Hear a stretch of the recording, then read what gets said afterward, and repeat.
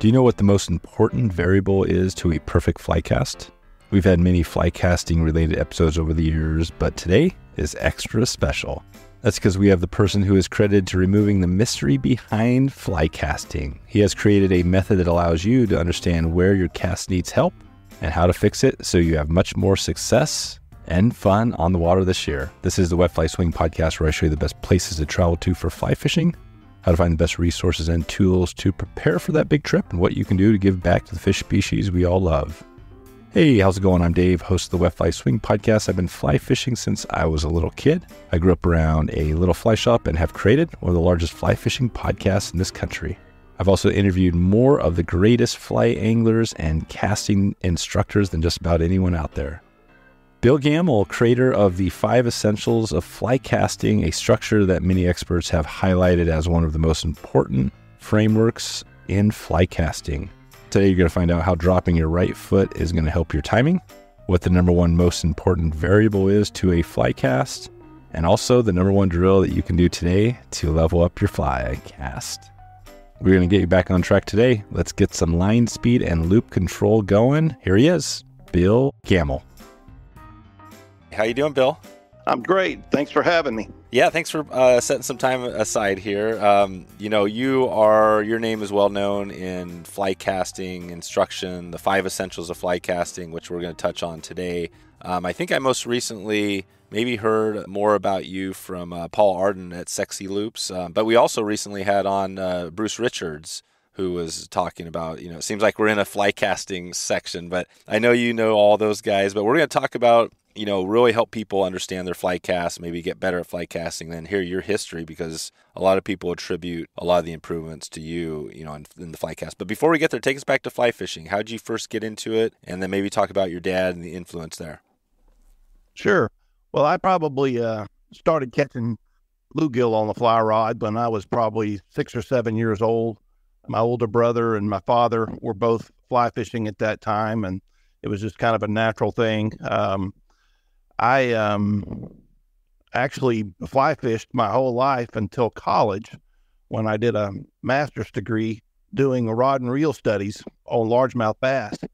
And my major professor said, hey, you can't do this with a fly rod. You got to do it with conventional tackle, or you'll be the only person in this state that can benefit from your work if you do it with a fly rod. And so I actually had to learn to conventional fish in college just to do my master's thesis. Up until that time, all I had done is fly fish, and that's pretty rare from Baytown, Texas. Baytown is absolutely not the mecca of fly fishing, say it that way. It's not. But my dad, he started in the early 60s, probably mid-60s, and he was probably one of the early fly fishermen on the Texas coast, for sure the upper coast. And he didn't even know the concept of poling in real shallow water and looking for tailing fish. He just was using a fly rod right next to the conventional tackle guys and was catching trout and redfish on his fly rod very early on. And that just kind of transitioned into my brother and I both being fly fishermen. And my father was a college professor. He teaches at he taught at the same college that I teach at today. And we would spend our summers out west in Wyoming or Montana. And that's something my family has kept going. I just returned from Southern Colorado just about a week ago. And so we would spend the hot part of the summer. July is a really good time to leave Baytown, Texas. And so we would spend the late part of July, early part of August out west. And that kind of really fueled the fly fishing bug at that point, catching trout and going out to the Federation of Fly Fisher conclaves and stuff like that. Really kind of fueled the bug. Yeah. Wow. Basically, your entire life, your dad was a huge influence. And I want to hear more about your dad here in a minute. I'll just take it back to, Baytown, and why, describe that. Are you still in that area? And maybe talk about, Yes, I live in the same town that I grew up in. We're in Houston. This is the area that my dad was from, and he could come back here. He knew out of college he could come back here and get a job. And so the family has just stayed here, and they're really good hunting and fishing in this area. it's just not as conducive to fly fishing. We live on Trinity Bay, and the Trinity River comes out of Dallas, runs through East Texas, and it picks up a great deal of basically a heavy silt load. So the water is not that gin clear, crystal clear water that you see down in South Texas. Yeah. When we sight fish, it is hard to actually see the fish. It can be done, and at times it's really good, but a lot of time you're looking for that tail or you're casting to a wake. You're not actually looking into the water and seeing an entire redfish there. You're just seeing a change in the shade of the water, or you're seeing just a flick of a tail, or maybe a real heavy head wake, something like that you can cast to. It's not the classic sight cast that you hear about. You know, I actually started out, and this was kind of drove the whole casting thing, was we'd be waist deep in water, blind casting. And we'd stand at the mouth of a little bayou or gut that would empty into the bay on a falling tide. You could stand there on a falling tide and you'd catch a speckled trout if you worked your fly real fast. And then if you worked it slower and let it bounce on the bottom, you'd pick up a redfish or a flounder. And there'd be all three species of fish right there at the mouth of that bayou feeding on the outgoing tide. But it wasn't, like I said, it wasn't the classic pulling a boat or wading. Yeah, but you caught some fish. It got us hooked in it. And it's just kind of blown up from there. And now I own a poling skiff and have realized that there's actually a lot more sight fishing available here than we ever knew at the start. Oh, right. Awesome. Well, this is good. I think we'll talk more about, your home waters as we get going here. But yeah, I want to hear a little bit about your dad. I know he was a big influence on you. And I mean, everybody, I think, knows people that have heard your name. I think the 5 essentials of fly casting, but maybe talk about that. What was your dad's influence on your life? And was the 5 essentials, did that come from something your dad taught you? No, he and I learned it together. My father was a very good athlete and had really good hand-eye coordination, and he learned to fly cast out of sheer ability, not knowledge. And he could copy what he saw.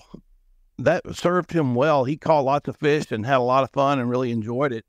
But then as I came along, the bluegill fishing was great. But then as I wanted to start into saltwater fishing, he knew I needed to be able to add a little more distance to what I could already do, and a little more power casting for handling the wind and that kind of thing. He had no idea how to teach me. I mean, he knew what he was doing and he knew what some of the experts were doing, but he didn't really understand it. I needed some help. And so he and I kind of set out together to understand it. I was old enough. I was in the 13, 14-year-old range. I was old enough, smart enough to kind of understand what was going on. And so he and I set out together to try to learn to fly cast the right way.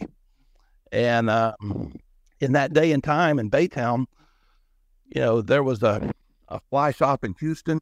A man named Brooks Bolden owned the Angler's Edge.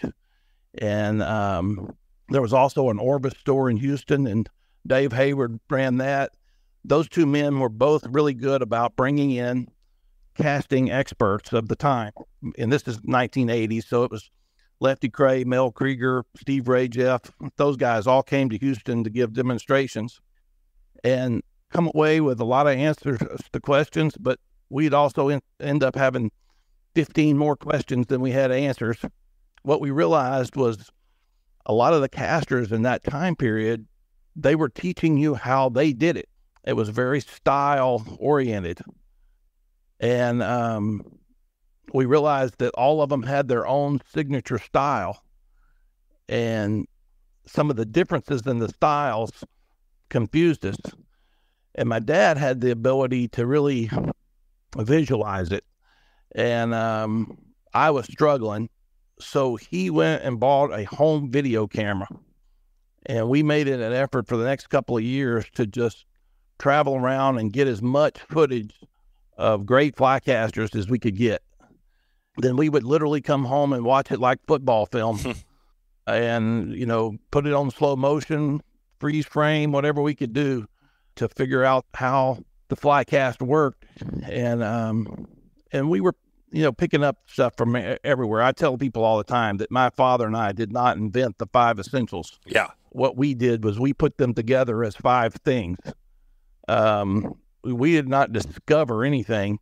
We just were enough of a student of the fly cast to realize, hey, this statement that this man made and this statement that this lady over here made, they go together, and here are basically the 5 things that everybody does the same. It could have been just as easy, the 5 common threads of fly casting.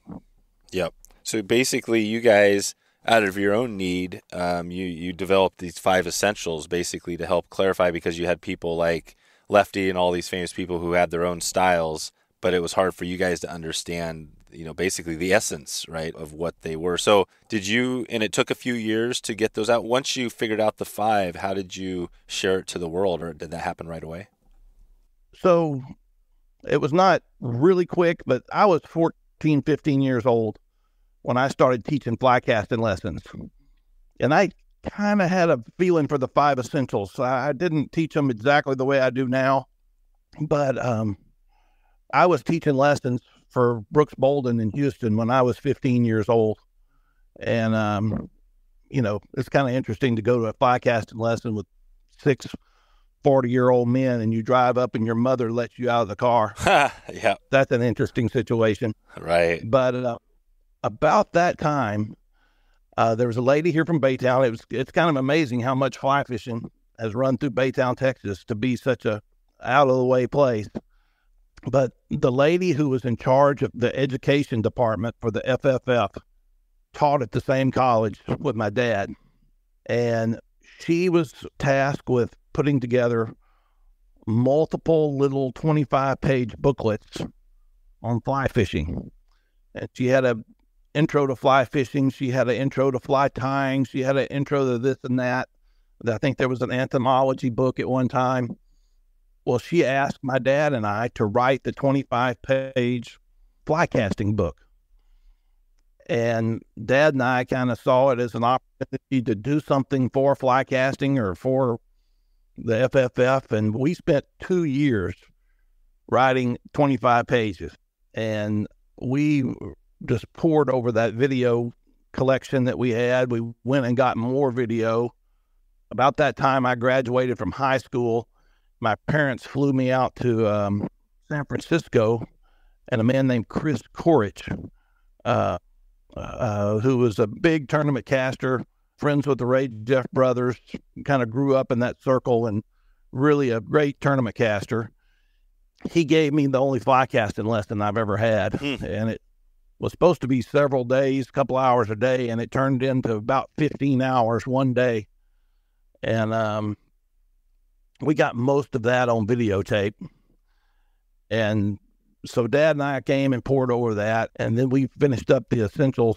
And I think the first edition came out in the summer of 88, maybe 89. And then there were a couple of mistakes that got past us, and we asked to do a second edition. What everybody knows now is the 5 Essentials booklet is actually the second edition.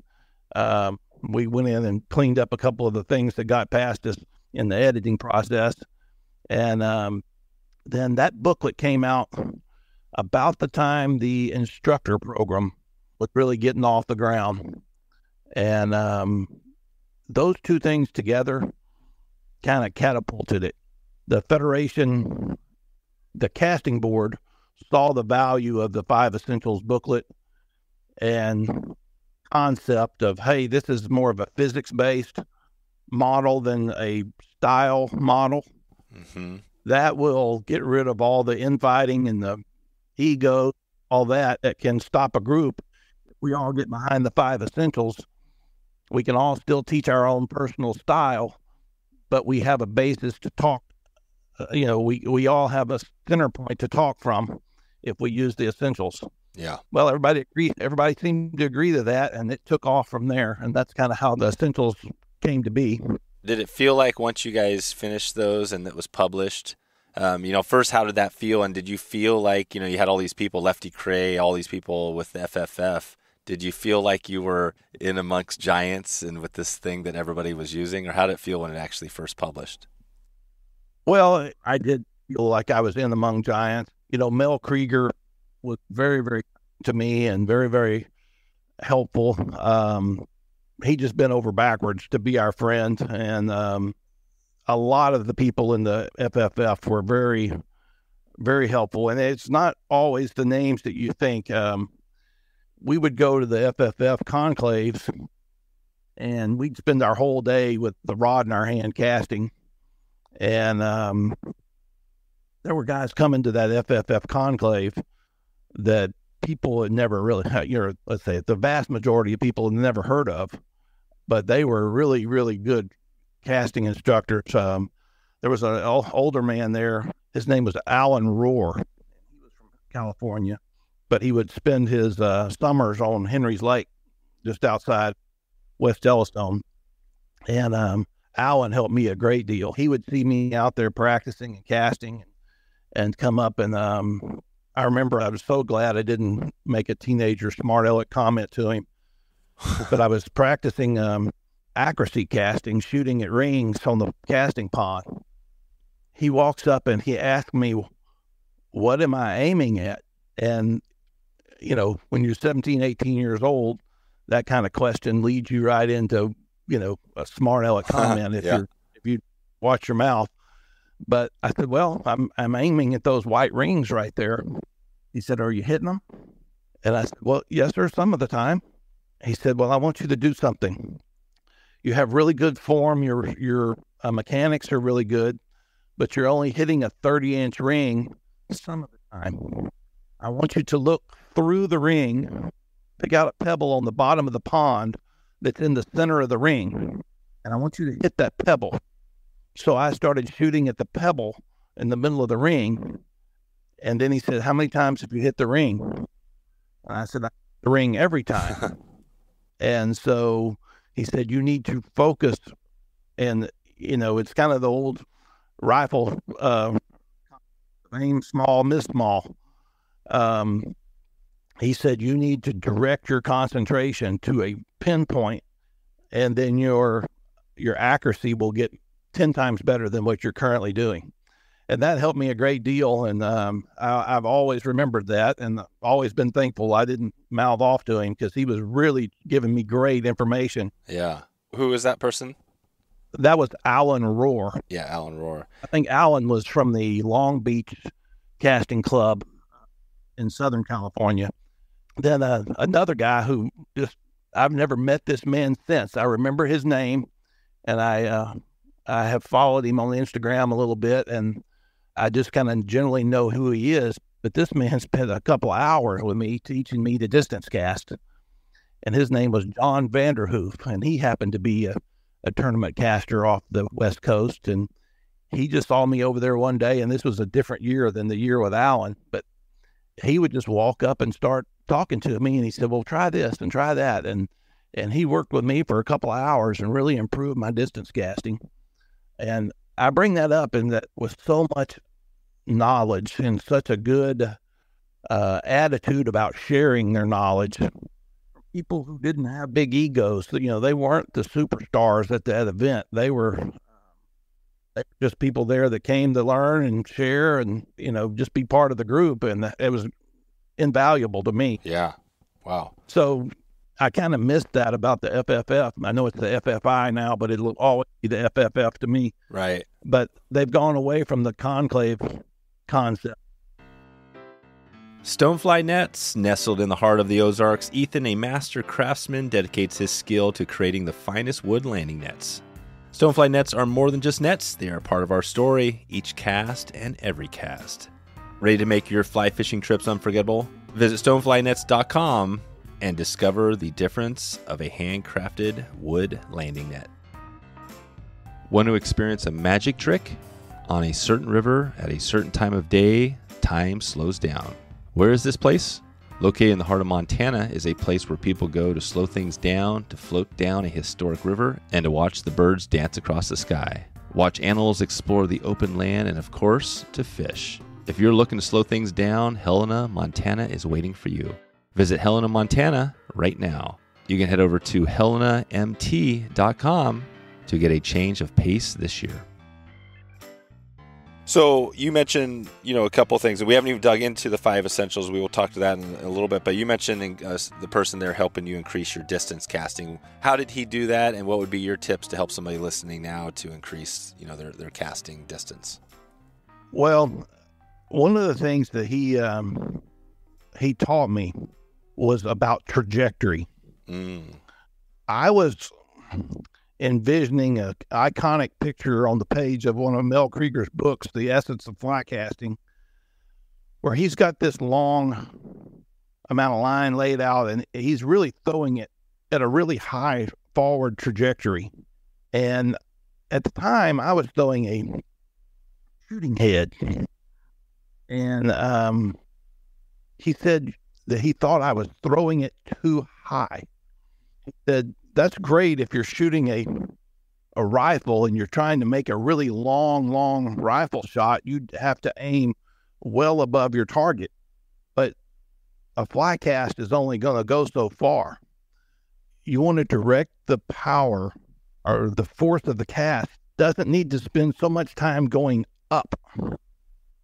So yes, it needs to be above flat, but I was many degrees above flat. I was really casting it up.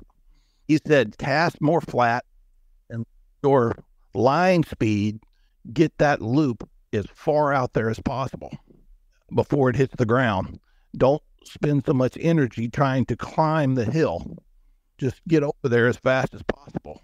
Yeah. That kind of stuck in my head for a while, and I really knew he was pretty right on that, and it actually makes more sense when casting a full fly line than it does with a shooting head. You can actually get away with more trajectory with the shooting head, in my experience. But later, when I went to that lesson with Chris Corridge, it's another opportunity that I could have run my mouth and didn't. But he had worked with me all day, and he's very animated and very fun to be around. And he's just jumping up and down. You got it. You got it. And I had thrown a cast maybe in the 130s, maybe low 140s. And he had just thrown one out there about 160 feet. Jeez. But he's over there jumping up and down saying, you got it. You got it. That was perfect. And I said something along the lines of, don't tell me that's perfect. I'm 25 feet short of where you just landed. How do I get there? And he said, you have to go home. And you have to learn to go from right here, and he put his hand in the back cast position, to right here, and he put his hand in the front cast position. He said, you have to go from right here to right here faster.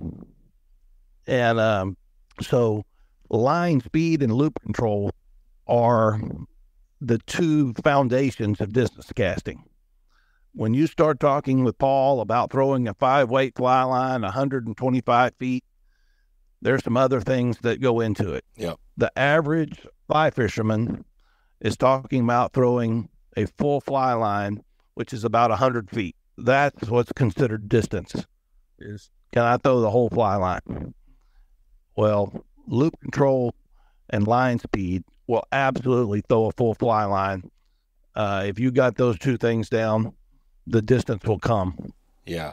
That's kind of the basis of it. Yes, there's many little things that we could talk all day on the techniques of distance casting, but those two things, what you need to focus on first. Okay, perfect. So that makes sense. Basically line speed and loop control, and we can follow up with you. I'm sure, you have some resources out. I mean, I guess if somebody did want to follow, let's just start there, follow up more on how to get a longer cast. Where would you send them? Do you have resources online, or what's your recommendation?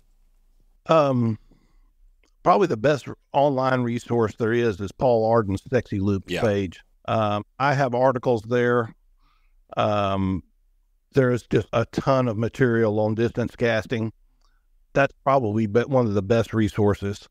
If you go to their discussion board, you have to kind of wade through lots of pages of discussion, but he has articles, he has videos, he has all kinds of resources there. That's probably the best one-stop shop. Yep. I don't have any distance casting material online. I have a YouTube page that has the 5 essentials explained, And there's one playlist with the 5 essentials. There's another playlist that outlines a step-by-step method on how to teach yourself to cast. But it's all based on very basic how to make an overhead cast. As far as any type of advanced casting, the Sexy Loops page is a really good resource. I know you did a podcast, Paul, a few weeks ago. Yeah, that's a really good resource. That's it. Okay, and we'll put a link out to that podcast we did with Paul, which was great. He's got a really unique story, and he's on the other side of the world, fishing for snakeheads. So it was a pretty awesome episode. But well, let's jump into the 5 essentials real quick, and maybe we'll just do it high level because I know you do have the videos and online. But maybe talk about that. What are these 5 essentials, and how can somebody maybe use these to have a better cast, more accurate cast, that sort of stuff? Okay, well. After 20 years of teaching the 5 essentials, I realized that what my dad and I had written in the book was literally just a list of the 5 essentials. 20 years later, I understood more how they actually worked. And so I changed the order to make better sense. And I think since I've done that, it has become a better casting model than it was just a list of 5 things you got to accomplish. The original booklet had the straight line path of the rod tip being the 3rd essential. And I now teach that as the number 1, the most important thing to make an overhead U-shaped loop is a straight line path of the rod tip. Now that is very obvious as an action. Imagine a vertical plane. If I'm casting a circle around my body, I'm not casting a straight line path. No. And my cast, I'll end up with a curve cast at the end of the presentation. So that's an action. You have to move the rod straight back and then straight forward. But the other plane is a horizontal plane. Well, that rod tip has to be straight in that plane also.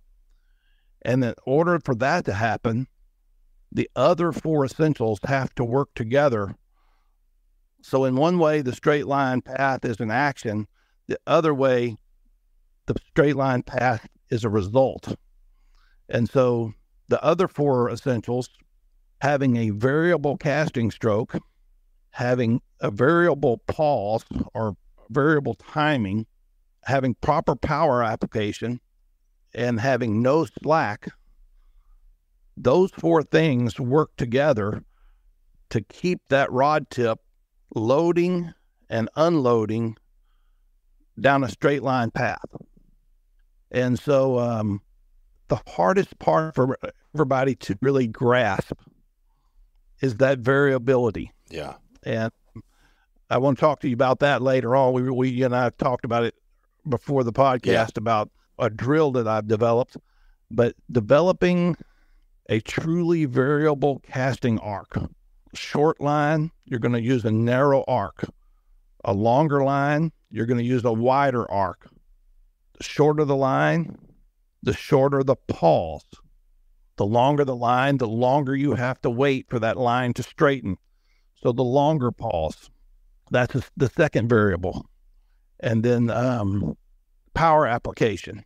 I know that that's really probably better said force, but my whole life I've used the term power, and most people understand exactly what I mean by that, even though that might not be the true physics term. But there is a wide variety of needs when it comes to adding force or power to that line. Just the other day, I was sight casting to some big black drum in real shallow water. And these fish were more spooky than normal. And I was throwing the very heavily weighted crab fly. And if you put any power on that cast at all, you were going to blow that fish off the flat completely. And if you could land a heavily weighted crab fly delicately, you were going to catch or hook, let's say it this way. I didn't do a lot of good catching. I had about a 25% landing rate on 45-pound black drum. But if I could land that fly, I was in the game. If I hit the water too hard with that fly, I'd blow the fish out So you really had to have a soft presentation. Later in the afternoon, the wind came up. The fish were a whole lot less spooky, but now you're having to deal with the wind. You have to add more line speed, add more power to the cast to overcome that wind. And so having the ability to dial it back, add it if you need it, is very helpful. So all three of those are variables that you have to kind of develop. And then the slack makes sense. You're not be able to keep a load on the rod if you have slack in the line. That's just comes with practice, developing good technique of to not allow slack into the system. Yeah, gotcha. So basically, and there's different online, depending on which 5 essential, who's writing it or who took your information, there's different numbering. But basically, straight line path of the rod tip, so keep it straight. Number 2, the variable casting stroke. So if it's a and is a casting stroke and arc, is that basically the same thing? Technically, no. Essentially, yes. Yeah. Let me explain that if you don't mind. Yeah. 99% of the world is going to widen their casting arc by lengthening their stroke. But technically, if you took your thumb and put it up, thumbs up position, you can move it from your shoulder all the way to arm's extension with your thumb straight up. Well, you've just had a casting stroke with no arc. It's actually the angle through which the arc travels that's the important part.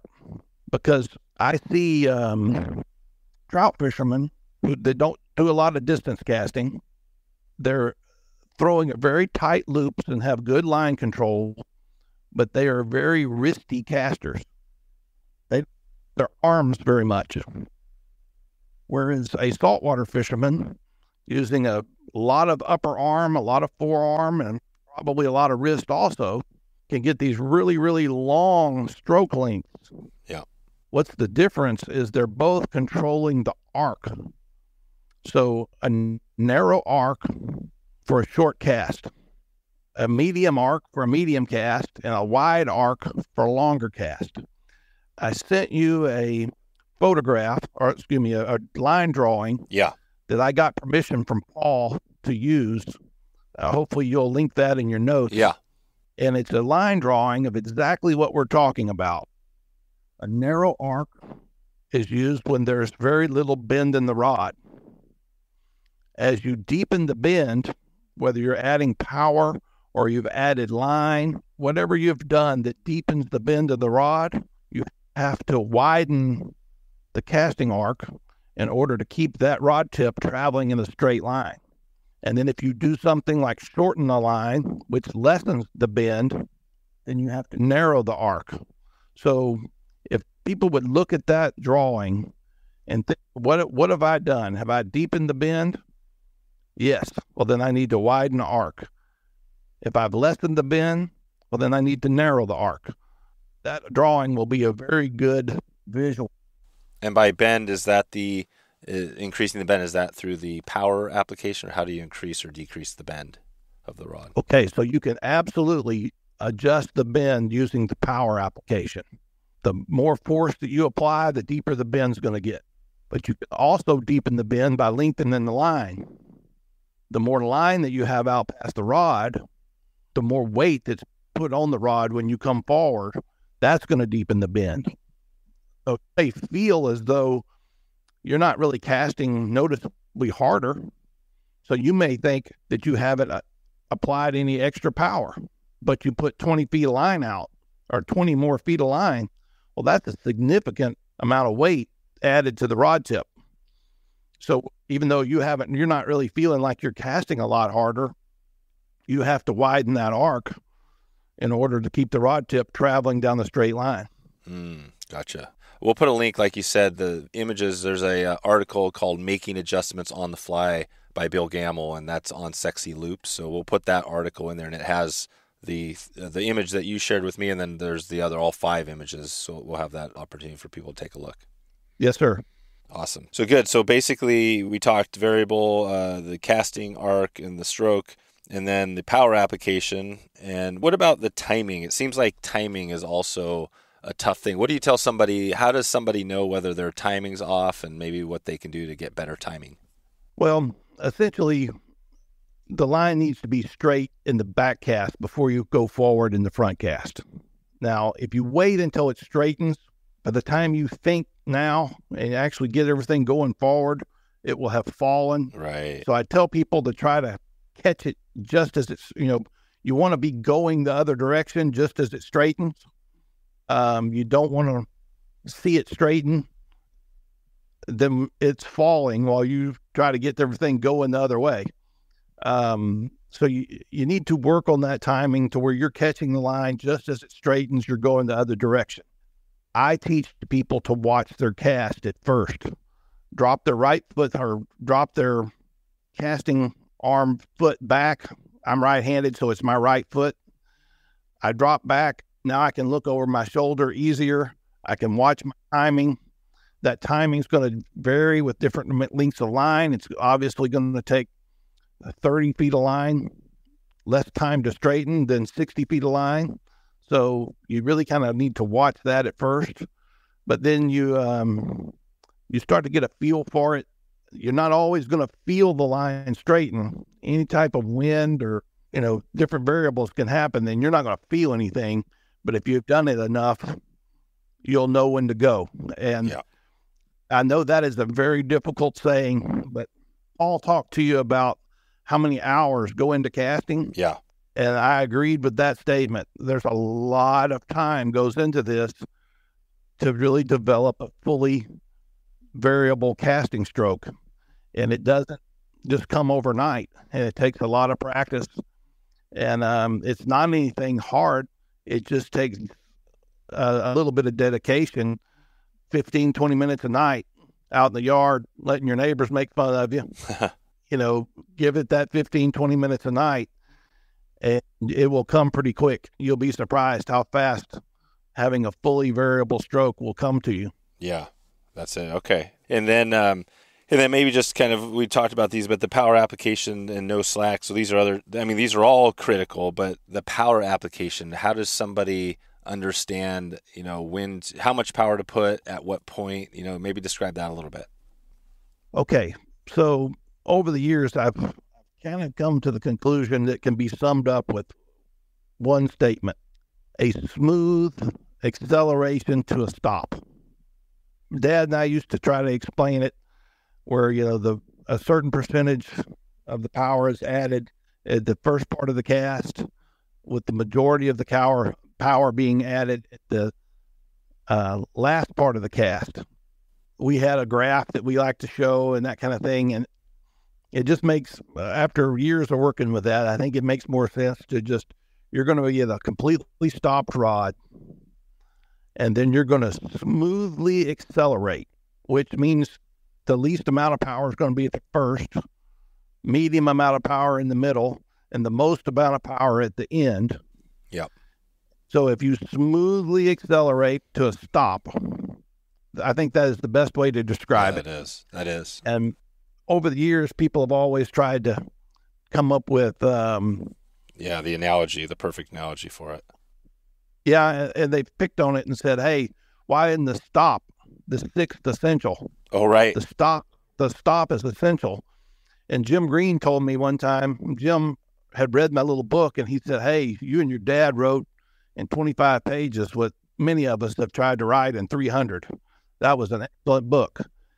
And he quoted the page, whatever page, he said, you accelerate to a stop. He said, I think you should have said stop 6 or 7 times right there. That stop is essential. Yeah, the stop is. But my dad and I, we totally agree with that the stop is essential. But it is the essential a part of power application. Because if you put power, you're adding force in an acceleration, then you accelerate forever and you've never actually put the energy into the line, because the caster is accelerating the rod and the rod is accelerating the line. You got to stop accelerating the rod so that the rod can then energize the line. So it goes together. If you don't have the stop with power application, then you've never applied power. You're still accelerating. Yeah. And so the acceleration to a stop is the essential. Let's take a quick break for a word from our sponsor. Waters West Fly Fishing Outfitters is your go-to resource for spay and swung fly techniques for the OP and beyond. They are known for their deep selection of unique, high-quality fly tying materials, and they are the gateway to some of the great steelhead rivers in the country. I was able to get out on the water with Ed, and it was an amazing day. We hit the shop early, met him at the shop. We fired up the old vehicle and headed out on the river. Ed is the type of guy that you feel comfortable right from minute one, and it was a good day. We ended the trip 4-bying into this unimproved boat ramp, pulling the boat out, and then we ended up with a great opportunity and landed a nice, very nice chromer and had a few other touches. Fished one of the great rivers in the country. It was amazing. Not only do they cover steelhead, but all species in the area, and they have a passion for all fish that swim up or live around salt. They can outfit any angler from the beginner to the most hardcore fishing bum you can imagine. They have a great online store, fast shipping, and you will be supporting conservation when you support Waters West. Please check in with Ed and Kyle right now to say hi and let them know you heard from them on this podcast. And you can do that right now, wetflyswing.com/waterswest. And this is the paintbrush analogy is something, I think we've heard a lot about. Is that basically what this is, where you're trying to flick the paint off of the paintbrush? The paint will never come off the paintbrush if you don't stop your hand. Yep. That's a really good visual for that. Kind of what I just said leads right into what Bruce is probably talking about. Bruce is famous for his 6-step analysis of a cast. What did the hand do to make the rod do something? Right. What did the rod do to the line? Fix the line. Then, hey, you just go from hand to rod to line, and then from line back to rod, back to hand. He really does a good job with that. And in that particular analogy, you can't apply power without a stop. Yeah, without a stop. You got to have the stop. So the stop, like you said, you didn't have it in the 5, but it is essential, the stop. It's part, and really these all work together, like the no slack. I mean, no slack comes from, I guess, using all these first 4 things together, right? Like, would you say anything else to slack? Because slack is another challenging thing. How do you avoid that? You can add slack to a cast by not starting properly, but if you mess up your timing, you've added slack. If you mess up the power application to where it's not smooth, you've added slack. There's all sorts of things that add elements of slack. It's not literally just having an S-curve line on the water before you start. If you think about it, if you shock the rod in any way coming forward with power application, the result is going to be slack in the line. And so there's lots of ways that you can get slack. If you let that line fall, let's say your timing is too long, or excuse me, your pause is too long, and you let the line straighten and begin to fall, there will be slack. So slack is not quite as obvious as the line needs to be straight before you start your cast. There's a lot of little spots you can insert slack into a cast, but you fix that by doing the other essentials correctly. So they all tie together. And that's one of the most daunting tasks. When I was a young casting instructor, I was so excited to have learned the 5 essentials. And now I want to teach everybody the 5 essentials.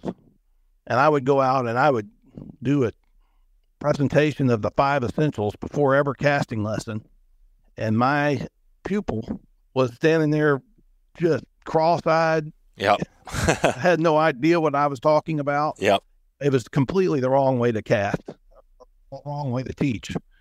And over time, I learned that you kind of get them casting and you ease an essential in here or there as they mess them up. They're all going to screw up their timing eventually. Everybody's going to struggle with power application eventually. Right. You just can't do something as variable as casting and not struggle with the variables every once in a while. Well, then I would use that as my opportunity to tell them about that new essential that they just messed up. And then they learn so much better that way. Right. So you let them make some mistakes and see where they're making errors, and then they can fix it, and they can recognize it. And then go from there. From there. There's just as much thought process goes into how to teach fly casting as there has been on how to actually do the fly cast. Yeah. That's a whole nother podcast. Yeah. Well, let's start to take it out here with our listener shout-out segment, and I wanted to give a shout-out from Hayden from South Central PA, and he wanted me to give a shout out to Adams County TU chapter. And today's listener shout out is presented by Togiak River Lodge. We're going to be heading up there in Alaska to fish for hopefully kings next year, and I've heard that's been, it's one of the places you can still catch kings, in the Alaska area. They're having some struggles up there. But maybe talk about that first before we get into a few takeaways here today. I know you've done a lot of red fishing. Have you got around and had a chance? Is trout your species of choice? Have you done anything else out there? Have any interest in chasing other fish, whether that's salmon or muskie or anything like that? Well, my fishing has been pretty reduced in the last few years to just my summer trout fishing trip and local redfish and bass. I'm trained in school as a bass biologist, so I spend a lot of time on private bass lakes and stuff like that. Dave, that's mainly because I have 3 kids. Yeah. And I stay pretty busy trying to go to all their different events and sporting games and stuff. And so I've kind of had to dial my fishing back some to just family vacation and then local fishing. I guess if I had an opportunity to go and do a special trip, I'd be hard pressed between trying to go catch big tarpon. I haven't done that in years. I did it when I was younger, and but they're calling my name again. And I have never caught a permit on a fly. That is something that I'd like to go do.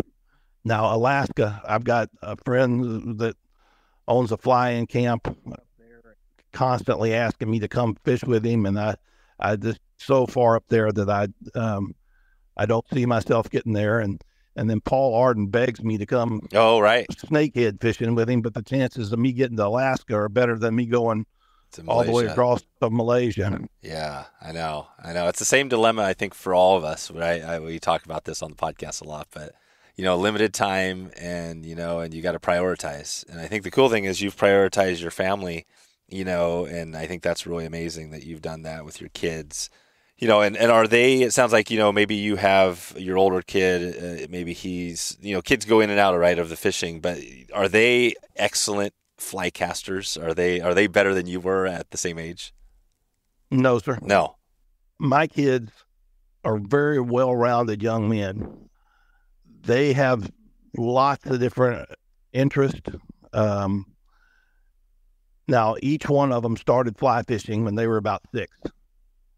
And each one of them has gotten to the point where I can give them a fly of the day box, a spool of tippet, and their rod, and point to the river and say, "You go that direction, I'm going this direction." Oh, that's awesome. I'll see you in a couple hours, and they can catch fish. They are all self-sufficient when it comes to fishing, but they've never loved it or not loved the casting part of it. They cast good enough. And the youngest one is actually probably the best caster because he's the one that's really gotten into the red fishing with me. The other two, they fish on the trout trips, or they'll go to the church pond, the pond that I have behind the church here, and go bass fishing with me for an hour after school one day or something like that. But they haven't really gotten into the red fishing. The youngest one, he likes the red fishing, and so he's probably the best caster of the 3 of them. But they really do enjoy fishing. But, one of them is going to play a college baseball. The other one's senior in college. So he's just focusing on getting out and getting a job. And so they've got the other things taking them in different directions. Oh, yeah. The 8th grader, he's my little shadow. He and I hunt and fish, and that's another thing. We got a problem with the fact that duck season's about to start. Oh, right. So we've got other other things we got to take care of, and that gets in the way of my red fishing. Yeah. So is it the same time? When is the prime time for duck hunting? The duck season will start in November. Now, we have an early teal season in September, but duck season starts in November, and October, November are some of the best months to redfish. Oh, right. So there's overlap. I'm either preparing to hunt or actually hunting at a time when I should be catching redfish. And I just got too many hobbies and too many irons in the fire at times. But you mentioned your trip to Alaska. That really sounds like a really fun trip. Yeah, we're doing a little bit of an extreme on this trip. Where I mentioned Togiak Lodge. We are going to be heading up there, but we're also going to be driving up with the family. I've got 2 girls. They're 10 and 12. And we're all going to drive. I'm going to get the camper on the back of the pickup, and we're going to drive the Alaska Highway right all the way up just to do so that's going to be happening next year. And then, so it's pretty exciting for me. I'm the same way. I struggle sometimes to get my kids, the same thing. I want them to do all this stuff, but, we all have to work, and, it's one of those things. But this is the opportunity to say, hey, I'm going to have 2 or 3 weeks on the road together with the family. So that's my big thing that we're going to be doing.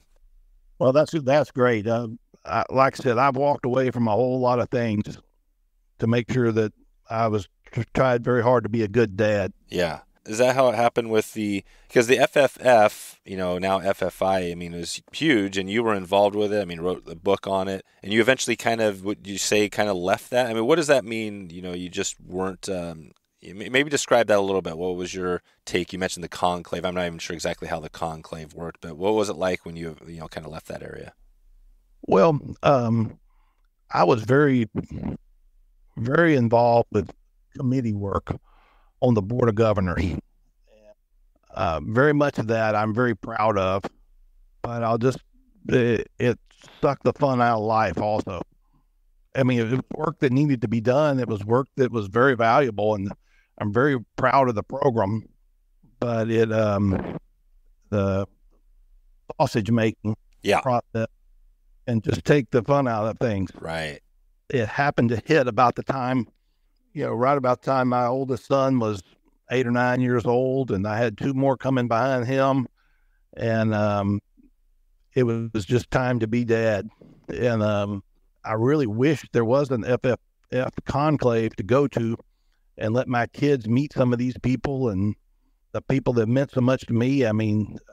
Bruce Richards and I really enjoyed learning from the Ray Jeff brothers. Both of them have a great deal in the past, and I haven't seen Chris Korch in getting close to 35, 40 years now. It just all those guys, I'd love to introduce them to my kids and let my kids learn from them. And but that just doesn't exist anymore. What was that? What was the conclave, or what was that exactly? So when I was young, it was long before me, but when I came to it, it was the mid '80s in West Yellowstone. It was just a big convention, and they had fly tires of all kinds in a big room where you could literally just go and sit in front of the great fly tires. Dave Whitlock was there, Billy Munn, Jimmy Nix. Those 2 guys really helped me a ton tying flies. And you could walk around the room and visit with all those guys, and then you go into the convention hall, and every tackle manufacturer that existed had a booth there. So every rod manufacturer was there. And it wasn't the sales rep standing there. It was Jim Green standing in the stage booth. It wasn't. Yeah. But it was Steve Rajeff standing in the Loomis booth. It was just everybody who was anybody was there. And so someone like me, who was from an area where there was nobody, could go there, and people were so helpful to people that acted like they were willing to learn. And my dad and I were able to just kind of soak that up. And my dad would always kind of push me out there as the student, but he was listening to every word and had the ability to absorb it. And then he and I go back to the hotel at night and literally take notes on some of the things that were said. Huh. That just started to fade after a while. And the last couple of the conclaves that I went to, they just weren't very well attended, and you know, so much available on the internet. You know, why I need to travel all the way to West Yellowstone, Montana, when I can just sit down with my computer and, right. You know, somebody who claims to be an expert will tell me how to do it, you know? Yeah. Anyway, that's a part of the past that's kind of faded that I wish hadn't. That was a good, fun aspect of my life that I look forward to every year. And I got to meet some really cool people that way. That is awesome. Maybe they'll bring that back. It sounds like something. I mean, the power. I've been to a number of local or events, and yeah, there's nothing. You can't replace the in-person stuff. You know, just the talking, looking at the something. You know, like that's part of the challenge these days, right? Because social media, email, as great as it is, it can make it challenging to actually have. I don't know. It's different, right? But yeah, so this is cool. Well, you're kind of out. Are you still teaching? Do you do any casting instruction, anything like that around fly casting? Very little. Now, I don't turn anybody away if they want to come. My phone doesn't ring very often, let's say it that way. Yeah, how would they track you down if somebody wanted to get fly casting? How would they track you down? Probably the best way is on Instagram. Okay, Bill Gammell Outdoors. They can probably message me through Facebook, and I check that about once or twice a month. You know, so I'm not a big Facebook person, but you know, those two probably be the best way to get me. But I don't turn the lessons down. The phone doesn't ring much, and I don't promote it and don't push it.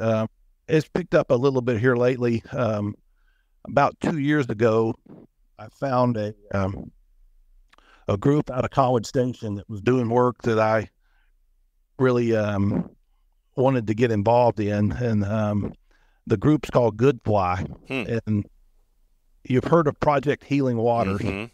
Well, Good Fly was birthed out of COVID, basically. And these men saw, Steve Weaver and Alan King saw a need for first responders. They were still policemen. They were still doctors. They were still firemen in the middle of COVID, and they were starting to show signs of PTSD just living through life. Well, they have started teaching fly casting to police officers and firemen and nurses, really anybody in that first responder category. And so they'll go into a town and they'll have 20 people show up to learn to fly fish. And, well, you have 20 guys show up there. You need instructors. And so I've started volunteering with them. That's kind of, I've tried to lend what little bit of a name I have to it. And so they've had me do some speaking engagements and stuff like that to help promote that cause. And so that's gotten me out in the public a little bit more here lately. For the most part, I teach all the casting lessons somebody asks for, and that's just not very many lately. Yeah, gotcha. But I'd be glad to help anybody who contacts me, whether it be over the phone. Let me finish with one little story, and this is a good way to wrap it up. Yeah. There was a young man, he and I have actually become pretty close buddies over the phone, but he was posting on the internet, and he had 100-foot long measuring tape laid out in the park with a bunch of little agility cones laid out. And that is code word for I'm trying to pass the casting instructor test without actually saying it. And he posted that he had was struggling, had kind of reached a plateau at 65 feet for his distance cast. And he needed to get another 10 or 15 feet to really be where he needs to be to pass the first level of the test. Well, I messaged him and asked him if he had time for a phone call.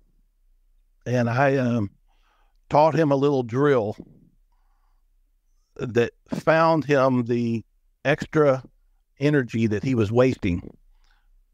Now, think about it. A grown man working hard to try to cast a fly as far as he can doesn't have the energy to go 65 feet. He's losing some efficiency somewhere. Everybody has the power to cast 65 feet. My 13-year-old can cast 65 feet. So he was losing energy. So I went back and I had him, I said, I want you to come into 20 feet, pull your line in to 20 feet, and I want you to cast as softly as you possibly can. And then I want you to put out 21 feet of fly line, and I want you to cast as softly as you possibly can. Make sure you're throwing a good loop. Make sure your loop is tight, but throw it as softly as you can, so soft that the rod doesn't bend, so soft that the loop doesn't turn over. Well, both of those are almost impossible to do, but they're good visuals. Yep. I want you from 20 out to 45 feet, 1 foot at a time. And then I want you to come in to 20 feet, and I want you to cast so softly it doesn't turn over. And before you add length of line, I want you to go a little faster, faster, faster, from here to here, faster, faster, faster, and go so hard that you are literally, cartoonishly fast, like a clown. Right. Your neighbors would make fun of you kind of thing. Go that hard, but don't mess up your loop. Well, in order to do that, you have to widen your arc. For every time you add power, you have to widen that casting arc. And your timing has to get faster because your pause needs to be shorter. If the line's going through the air faster, your pause has to shorten. So you're working on all those variables. Well, then you do that 1 foot at a time from 20 all the way to 45 feet, slow to fast. And then I had to do it a third time, adding the double haul. Well, once you've done that drill 3 times, and it might take you 2 weeks to get through the drill, you have gone back and you have found all of that lost efficiency. Because now you can cast 45 feet so slow that the loop just barely stays in the air. Well, just a little bit faster than that is really all you need. But now you've cast so hard that you look like a clown out there in the yard casting that hard, and you've been able to keep that loop tight. Well, now it's nothing to go to 46 feet, to 47 feet, to 48 feet. It doesn't take much at all to just crawl on out, but you have the power and the hand speed to do it. And you also have the variable stroke. Within 2 or 3 weeks, he had passed that CI test and was moving on to the next step. And that drill really helped him a lot. And people ask me all the time, how do you shoot to a tarpon at 65, 70 feet when you're standing there with just a leader in your hand? Yep. On the bow of the boat. Well, if you've done this drill, you've actually cast 20 feet of line as hard as you possibly can. Well, that's how you shoot on the back cast and forward cast, and you can actually work line out in 2 false casting cycles and make that 65, 70-foot cast that you might need in a very short time because you have done this drill. Many saltwater guides, they probably have never done the drill, but that's what they're doing. They are overpowering those short casts so that they shoot faster. And they're able to get that distance out in a 2 false casting cycle. That drill right there is a good way to sum up. Yeah. That one drill is worth listening to if they've made it this far. Okay. No, I love that you ended on that drill. I think that does make a lot of sense, and and that'll help a lot of people out. So this is great. Bill, well, I think today, you've really covered everything. I think we're going to send everybody out. We mentioned it, Bill Gammell Outdoors on Instagram if they want to connect with you. And just thanks, again for all their time today and all the work you've done. I know a lot of people have mentioned you on the podcast and, talked about your influence. Did you feel that way now that, you looked up to Lefty and all those people back when you were a kid? Do you see yourself feel that impact you've had on others? How does that feel for you? Well, I can see it. I feel it. I guess I'm not around it much. I still live in Baytown, so I don't interact with a lot of fly fishermen. But Paul tells me about it. Paul will tell me that I'm more famous in Europe and around the world than I am in the number of people that know me in America are very small. But these around the world, the Essentials has just blown up, and that just boggles my mind. I can't even imagine what he's saying is true. But the influence of men like Mel Krieger and Ray Jeff and Corich, those guys have just been invaluable in my life, and they don't even know it. Right. They have no idea how much my father and I sat and talked about what they taught us in a 10-minute conversation.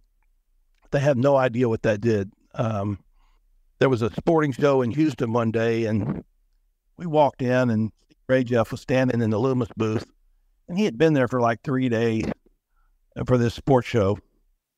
And we walked in on the Sunday, and he just looked at my dad and said, "You got a rod in the car?"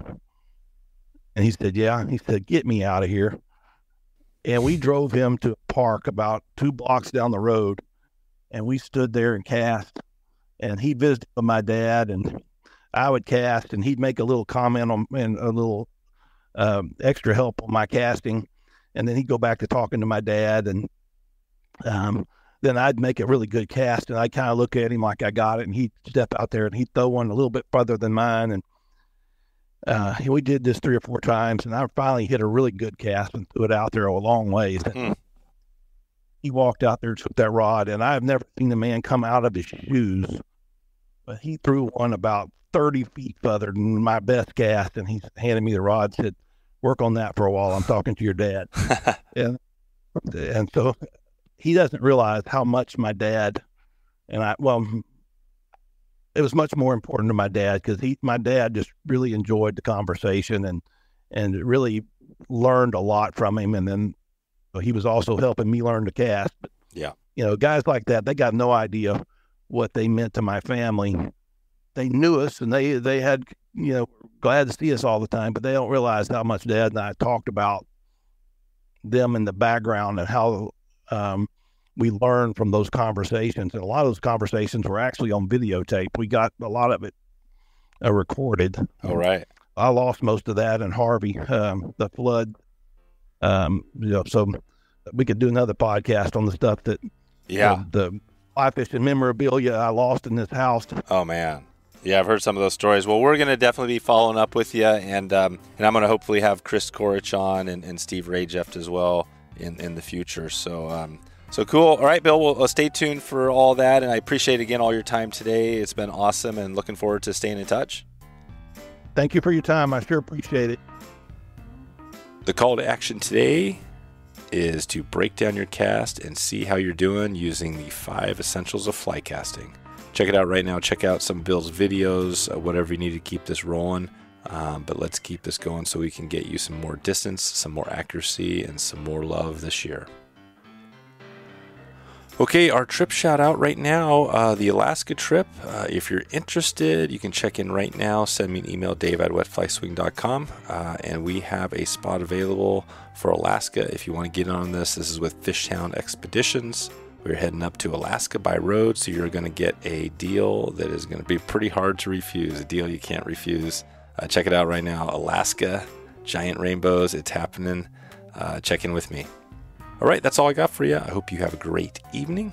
I hope you have a great morning or great afternoon, wherever you are in the country, and I look forward to catching you on that next episode. We'll talk to you soon.